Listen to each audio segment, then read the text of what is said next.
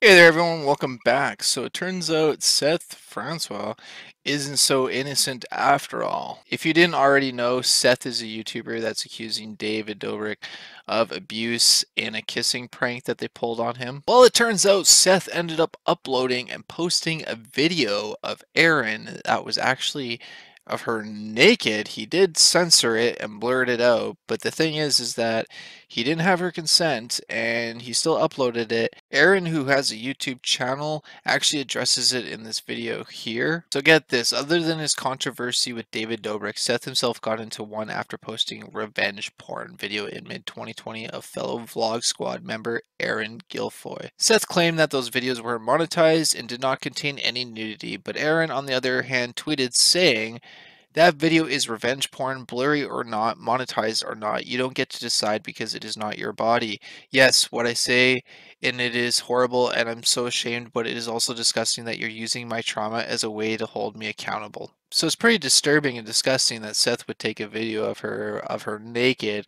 and upload it onto YouTube, I guess it was, and then he removed it, and it showed her that she was actually fully naked. He just censored it so you couldn't see any of the nudity, but still, it's a video taken without her consent, uploaded without her consent. The definition of revenge porn actually states sexually suggestive images of someone, typically a former romantic partner, that are posted online or otherwise shared without the person's consent.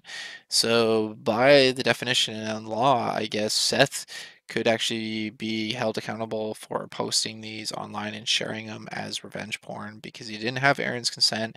And the crazy thing about this is that other YouTubers are actually sharing this stupid video too. Video going around of Erin butt ass naked saying the N word. That's right. Can you believe this? David Hamilton, some small YouTuber, posted this video called Vlog Squad Member Uses Slur, and he actually uploads and shows the video of Erin naked. Yes, it's censored and blurred, but still, by definition, this guy could actually be sued by Erin as well for uploading this without her consent. This is just completely wrong. Watched the video multiple times for research purposes, obviously. Yeah, it just blows my mind that this guy actually found the video, watched it multiple times, and actually uploaded it to his YouTube channel, and it's on there. Like,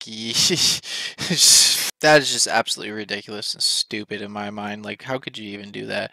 Like, I understand people are saying, how could you upload that kissing prank of Seth? But Seth has actually re-uploaded that video clip on his own channel trying to bring awareness. So he's already given consent and has already like agreed pretty much to try to bring awareness to that. On the other hand, Erin never uploaded this video. She never gave consent. She doesn't want anyone sharing this or anything, and she even addresses this. And to me, that's just completely wrong and disgusting. And like I can't believe this guy would actually even find it and re-upload it in his video to try to get views and clout. So, like, yeah, also shame on Seth for doing that because, like, he's trying to call Erin out for using the N word in the video, which she does and she apologizes for, but she was like drunk or something like that. And it's not an excuse, but she was naked and he still uploaded it. So, I just, two wrongs don't make a right. And so Seth can be actually in a lot of trouble for this as well. And it's just crazy because then now Seth's accusing David Dobrik and Jason Ash of pulling a prank on him that was actually abuse.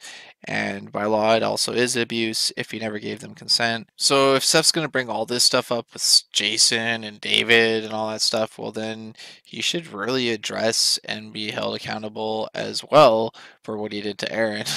So, like, if he's going to say that they need to be held accountable, well, shouldn't he be held accountable as well? So I don't know. That's just my opinion on it. So I came across this information from all of you commenting down below. I read all of your comments, and I wasn't aware that Seth actually did this. And like I said, if he's gonna say that other people need to be held accountable, well, then he needs to be held accountable, and that's just crazy. So let me know your thoughts and opinions about this in the comments below. Please like this video, click that subscribe button for more, and to be entered into future giveaways when I get monetized for cash.